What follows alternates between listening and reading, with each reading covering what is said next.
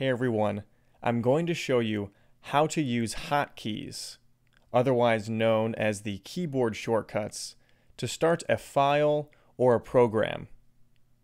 I have this example file here, testing.py. All it does is open the snipping tool and immediately close it.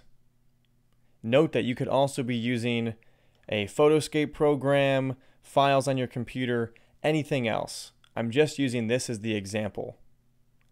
Right-click on the file or program you want to have opened and click Create Shortcut.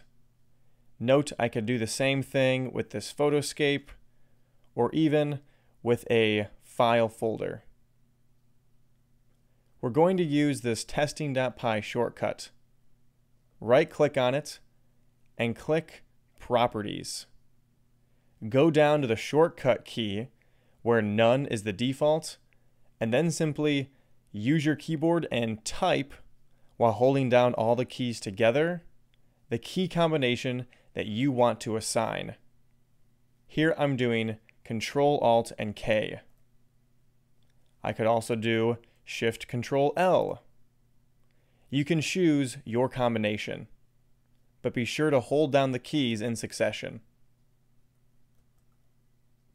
From here, click OK. Now I can do CTRL+ALT+K, wait a second, and then the file will run. We can do a similar thing with Photoscape.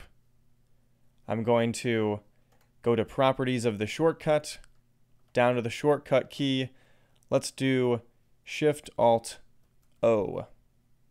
Click OK, Shift-Alt-O, and then Photoscape will open. There you go.